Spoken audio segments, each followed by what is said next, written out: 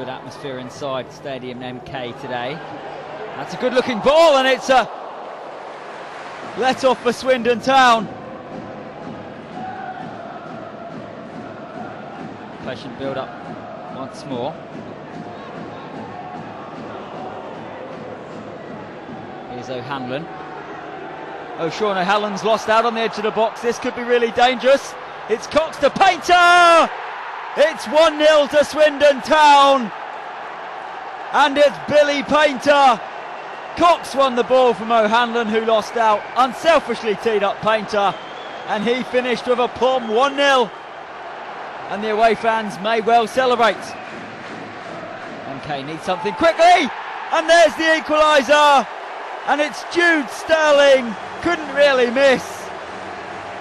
Phil Smith will be disappointed, I think. Rather came for that cross and missed it.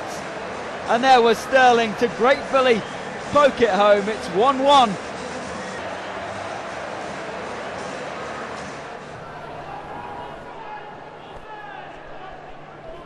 Cox, who made Billy Painter's opener.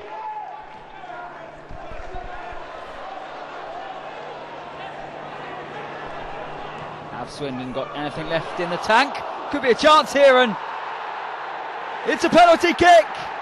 Would you believe it? 90 minutes gone, and Steve Bennett has pointed to the spot.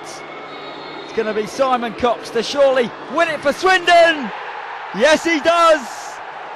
And the 3 points will be going back to Wiltshire.